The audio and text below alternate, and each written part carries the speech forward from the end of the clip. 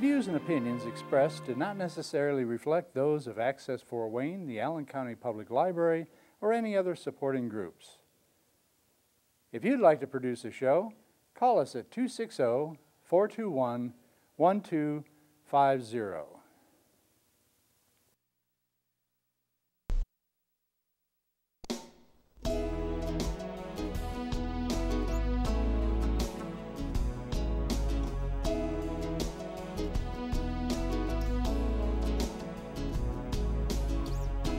Let me be your lighthouse so I can show you the way. Let me be your shining light, I'll keep you from drifting away. I'm the one that makes you try. Hello, this is Patty Hunter. This is my show today, Patty's Page. I have a special Skype guest, and his name is Jeffery Straker, and he's from Canada, no less. And we're going to be talking with him today. He is a singer, songwriter, and he has done music videos and CDs. So hopefully I am going to have at least a half-hour talk with him, and I'm introducing you to Jeffery Straker. Be back in a moment. Well, good afternoon, Jeffery Straker. Yeah, good afternoon, Patty. Welcome to my show, Patty's Page, eh? Yeah. Yeah, I hope you are having good weather down there, up there somewhere. Yeah, it's really good actually. So, where were you born? Well, I was born in a small town in the prairies of Canada. Saskatchewan. It has about 300 people, so it's a pretty teeny place. Which province? In Saskatchewan, and the town is called Punishai. It's a Cree Indian word, actually. So it's a town that has a lot of First Nations people living with. Well, what's the nearest large town that's close to, so we can get an image as to where it be? Saskatoon is probably the closest town. Cool. So your mom and dad were musicians, or? Yeah, my mom and dad were both musicians. My mom still is. My mom played the piano when I was growing up, and still plays, and she played the organ in church. And my dad, for a while, played the 5-string banjo. Oh my goodness. Doesn't anymore. All of my grandparents were pretty musical too. So, like I had a grandma who played guitar and sang, and another grandma who played the fiddle, and another grandma who was a really good singer and mandolin player. So there was music. There has been music through our family for a long time. I had a great grandma actually, who I knew for a part of my life, who was also really musical too. So it's certainly a genetic thing. So you're married? Am I married? Yeah. No. Oh, you got to find someone. Okay. At what age did you start learning about music, understanding it, playing it, or whatever? Were you quite young? Well, I started sort of showing an affinity for the piano that my parents had in their house when I was pretty young, like I'd say maybe like 4. But then my mom put me in piano lessons when I was 6. And there was a local teacher in the little town that I grew up in, and her name was Mrs.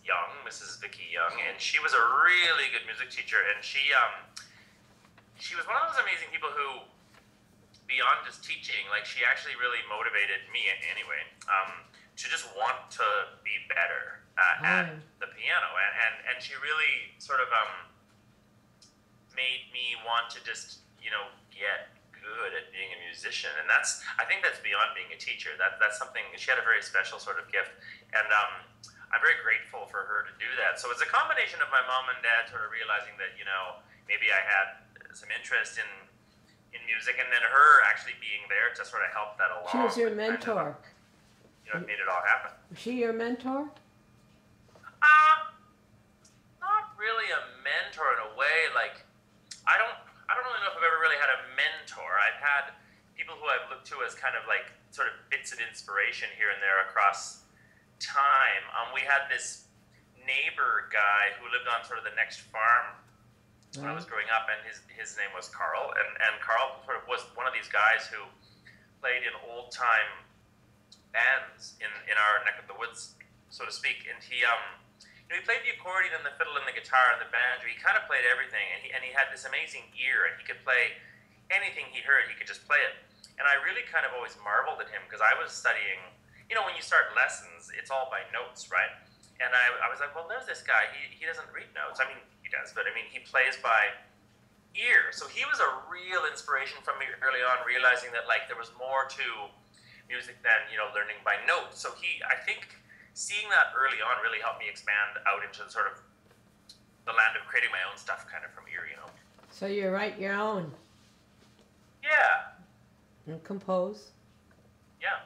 Did you go to university to learn the mechanics of it, music? No, but I mean, I did an equivalent of university. Like I studied at a conservatory when I was 16, 17, 18, for those 3 years. And then I did an extra year at that conservatory, which was at a university, when I was 19. And I ended up getting my diploma, my licentiate performer's diploma in piano from Trinity College in London when I was 19. So that was, it was a big diploma. But after that, I actually went to university, studied science, and I studied plant biology and biochemistry and all sorts of scientific things. I took biochemistry. Ah, cool. Yeah. And do you do solo acts, or do you have a band, or? Well, since I'm a singer-songwriter, like a singer-songwriter pianist, by virtue of that, what I do is really versatile in that I can perform my stuff solo because it's all written at a piano, me and a piano. However, if the booking or the venue is big enough, I can add musicians in as the booking sees fit. So often I'll perform as a trio with piano, my guitar player, and maybe add in a vocalist or a cello player or something. But sometimes if the gig is big enough, I'll have a full band, like with a drummer and a bass player too. Orchestra. But I also have my stuff orchestrated for, my songs orchestrated for full orchestra, and I've done several full orchestra shows too, with just me and a piano and an orchestra of 50 players. So it really depends on the booking, and I think that's one of the great things that I really like about being a singer-songwriter is you're this individual, but you can always be surrounded by people, if the booking fits. You do house, what do you call it? What's it called? House, Concerts? Yeah, concerts. Yeah, I do house concerts. House concerts are a great way for singer-songwriters to get up close and get to meet people who might be interested in their music. And the way house concerts are, it's like somewhere from 20 to 30 or sometimes 40 people wow. in a house, and they sort of pay admission like they would to any show at a theater or anything, and they come and they sometimes bring a snack and a drink or whatever. And the beauty of it is that the songwriter performer gets to tell some stories in between the songs and give some background on where the songs came from, and sort of talk back and forth with the audience. And it's a really nice experience, and I love doing them. And I've done them all across Canada at this point. I think in every province now, maybe except Newfoundland actually. But yeah, they've been really great. And often what you find is that people who might like your music and become a fan, when you meet them at a house concert, they kind of can get really invested in what you're doing, and they can be great word of mouth spreaders, and tell other people about it too. So I find house concerts really fun, and also like a really good way to get your music out there. I mean, I listened to your music. You're really good. I mean, you're excellent, man. Oh, thanks. You're bravo, maestro. I must say. Well, I listened to all of your videos. Well, the ones that you had sent me, and oh my goodness. I mean, who taught you to sing? I have very little vocal training. But you're good. Part of it is that my piano was the thing that I studied for all those years of music training. But when I started sort of dabbling in, writing my own songs and kind of singing versus just playing the piano, I, you know, as one does, I threw myself out there into some open mic nights and things like that in Toronto, and I kind of got the sense pretty quick that I was like, you know, although I recognize that I'm a pretty strong piano player, my vocal chops were I would say, average. And I was like, there's room for improvement here. So I found this teacher in Toronto, and I took lessons from her for like 2 years. Oh, yeah. And she was really, you know, I kind of went every other week or every week or whatever it fit. And she was great. And then, like, she was a classically trained opera singer, but there was no intention of me getting that kind of training. Rather, it was more just wanting to learn some proper technique and learning how to support a sound, and even discovering what the range of my voice was. Like, I didn't know any of this. She was a fantastic teacher, and we're actually really good friends to this day. So just a little bit of vocal training, but it was really helpful. And there's a lot of singers out there who they're like, oh, I don't want to take singing lessons because I don't want to sound trained, so to speak. Yeah, it's nice to be able to control, to have structure. Yeah, it's more about that. And are you tenor? I suppose so. Like, I mean, in the world of music that I'm in, you don't really think of it that way, but I think what my range would be tenor if I were like to sing in a choir or something. Would you sing with other people or just by yourself, or do you... Well, I mean, my stuff is pretty much solo in terms of the voices. And sometimes I have a harmony singer singing with me in my show, usually a female harmony voice. Sometimes some of the band will sing harmonies too, but really it's centered around the lead vocal and the lyrics, you know. Does anyone co-write with you? Only a little bit, but yes. On my last record that I put out, which was this March 2015, there's What's it called? It's called North Star Falling. North Star Falling. North Star Falling. There's 3 co-writes on there. So yeah, I did more co-writing on this one than I've ever done. I really like solo writing. Like, I'm just a person who really, a creature who likes solo writing, but I also have become really aware that co-writing can be really awesome if the chemistry between the writers is good. Like, there has to be this really interesting chemistry, or you're probably not going to get a very good result. You have to click.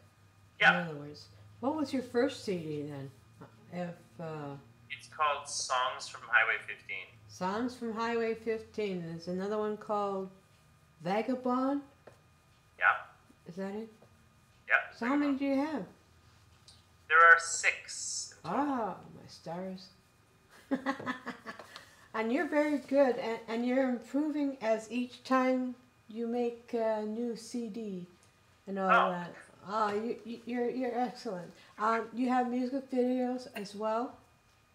Yeah, I do. I have quite a few videos. Like, there's an array of, like, videos that, you know, we did, like, a real deal music video. Some of them have been on video, television, and there's a lot of live videos, too, like, of me in studio, or me, I did some living room sessions, some of me on YouTube at shows that I've done. So I think there's about 100 of them up at this point, but they all sort of show something different. So yeah, lots of video stuff. I think you have to have video content these days online because people are such video creatures. Are you on MTV? Well, MTV doesn't really show music videos anymore, so no one's on MTV with music videos. Oh, what happened? And even Much Music in Canada really doesn't show much by way of music videos anymore. But in the past, I have had videos on Much Music in Canada, Much More Music. That was really actually great. Like, the exposure was fantastic, but their music video content has really dwindled. So YouTube has taken over. Yeah.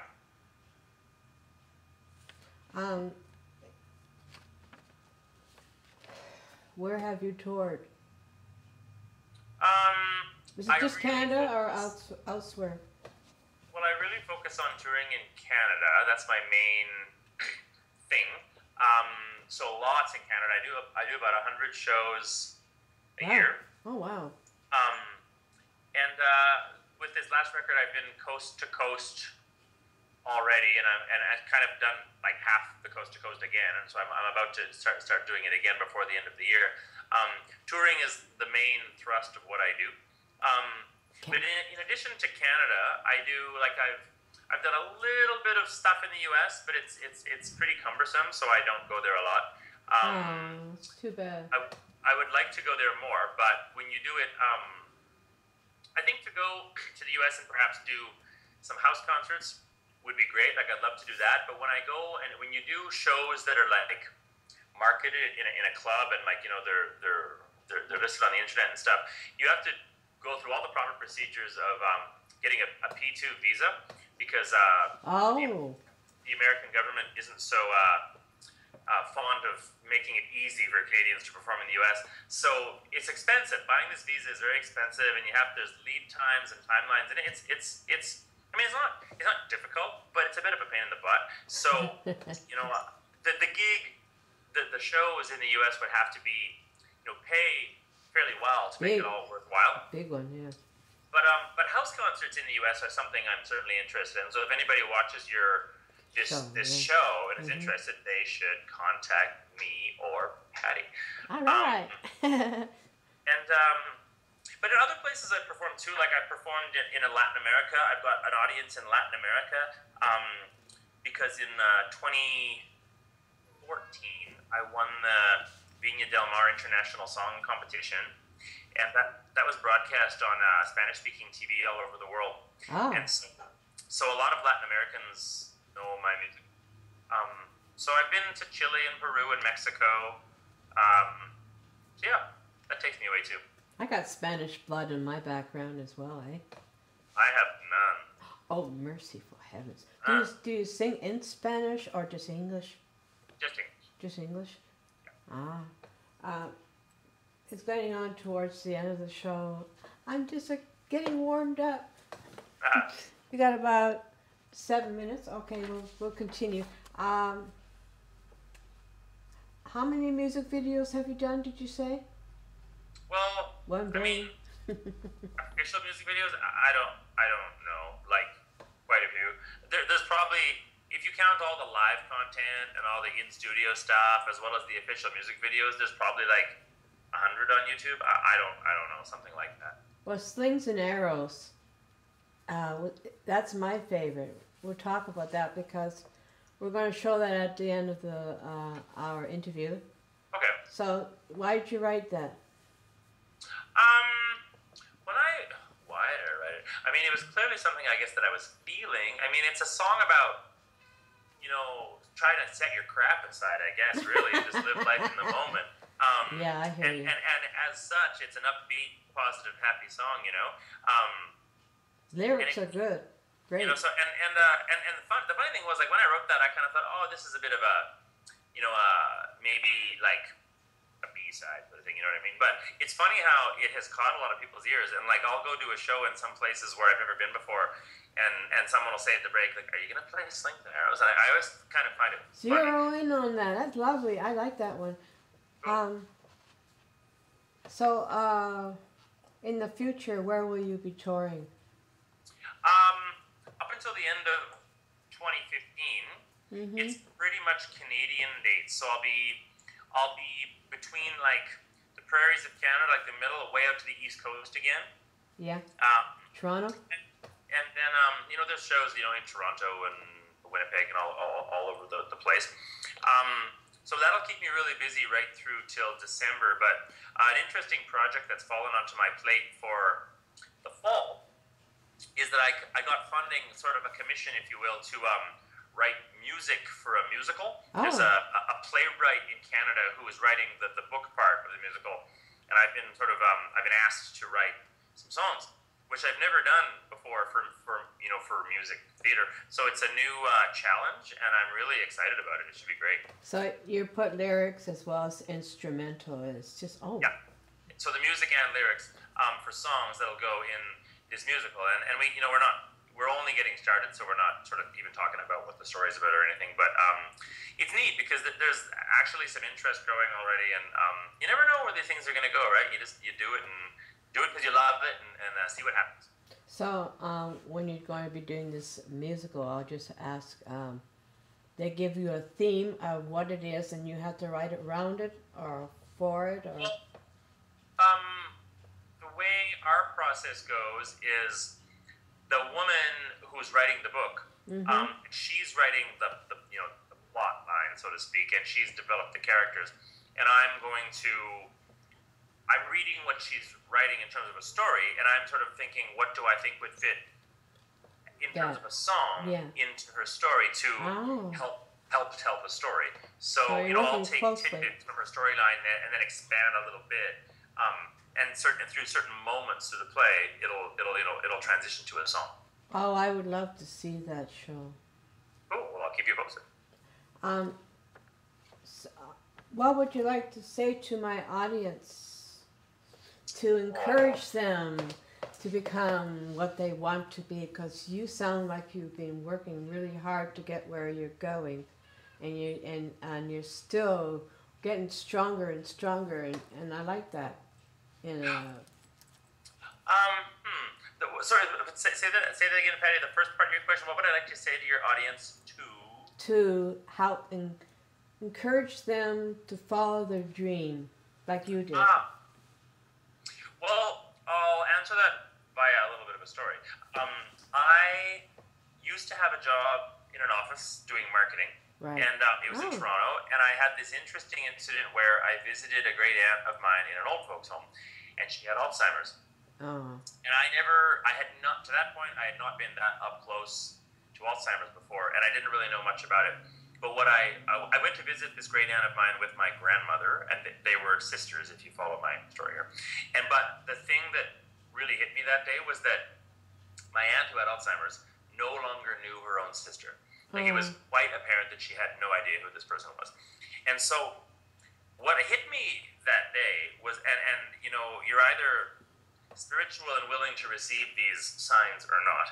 And I didn't really think I was incredibly, spiritual, but apparently I am. Because, I took this as, some kind of crazy sign, if you will, that I was because what I realized was, I don't know, you don't know, your viewers don't know, if, as this example, if we're going to have Alzheimer's in 20, 30, 10 years, we just don't know. We don't know what tomorrow's going to bring. There's no guarantee of anything. And that sounds kind of ominous, but it also can be incredibly motivating, because I took it as motivating because I thought, well, if that's the case, which it is, why wouldn't you try to use each day to do exactly what it is that you want to do? Why wouldn't you at least try? Carve out a little part of each day and use it to the utmost, because there's no guarantee of anything, really. You could go tomorrow. And I think it's just that's just how I started to look at life from that moment on, when I visited Grant Mary in that old folks home. And I've found that to be the most motivating thing, I think, in my life. And it's really, I walked out of the home that day, called my boss, quit my job, and was like, I'm going to try music full time, and this is going to work or not, but at least I won't be that person at the dinner party in 20 years saying, wish I woulda, wish I coulda. I'll be like, I tried that, it worked or it didn't. So I guess my thought to anyone via that story is there's, you just never know what's going to happen. So with the time that you've got, even if you can't jump into your dream full time, at least carve out a tiny part of your dream and pursue it. Dang, you're good. Thanks. Thank you so much for coming on to my show. Oh, thanks for having me. Oh, nice to be had. Anyways, well, I'm glad we are talking with each other, and thank you so much for coming and talking with me. It's great. It's great. All the way in Indiana. Fort Wayne, Indiana. Fort Wayne, Indiana, exactly. You should come here, man. Yeah. I'd like to thank you for coming on to my show, Jeffery Straker. Yeah, thank you for having me. And I'd like to see you next week. Have a blessed week. Bye-bye. Bye. I got this new tune I got for the rehearsal today. I call it Slings and Arrows. It's got a, hey, how you guys doing? It's got a lot of horns in it, so it's going to start out with a horn section. Actually, check that out. Little horn section to start it out. I'm going to count it in, and then the drums will take off right away with the tempo. Pretty good beat to it. Up tempo. Hey, how you guys doing?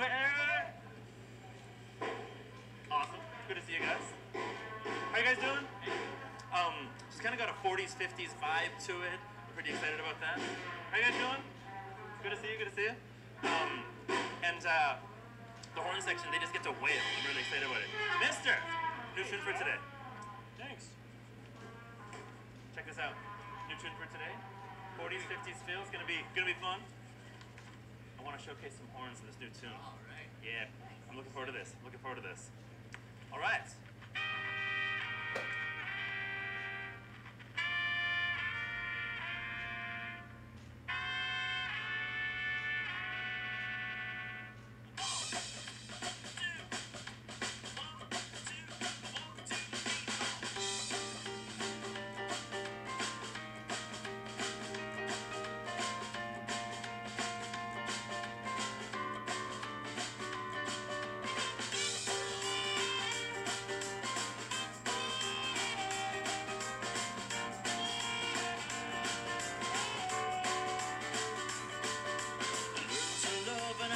True, then lost it all, and in the darkness of the blue that followed, oh, I lie it down, and while I dreamed, I heard a song within my heart, singing about wounds and how they heal, so leave us just a little bit stronger, so I carried on, a little stronger.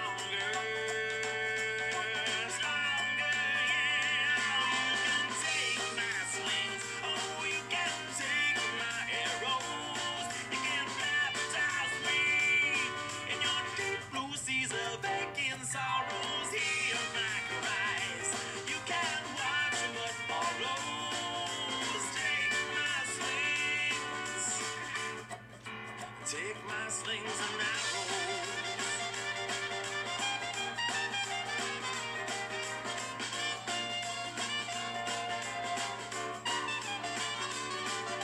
I've emptied out my pockets now.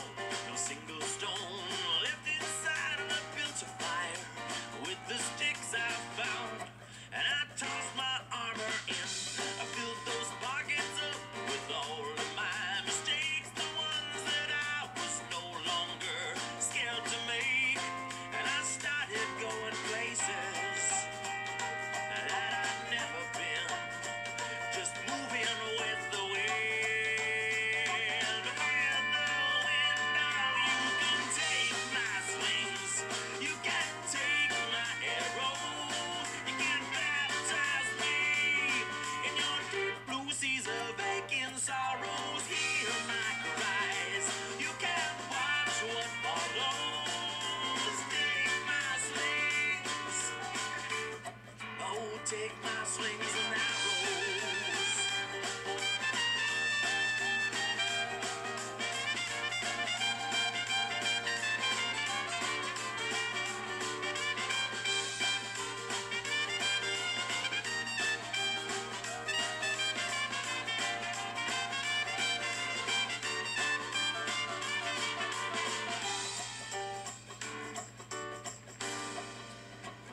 Yeah, that was awesome. That was fantastic. Horns, amazing.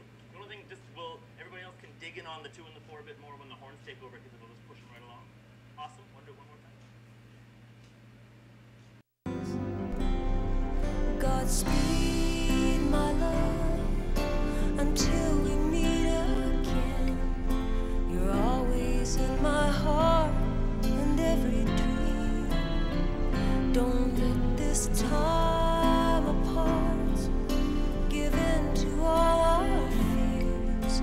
God will keep us close from up above. So until we meet again, Godspeed, my love.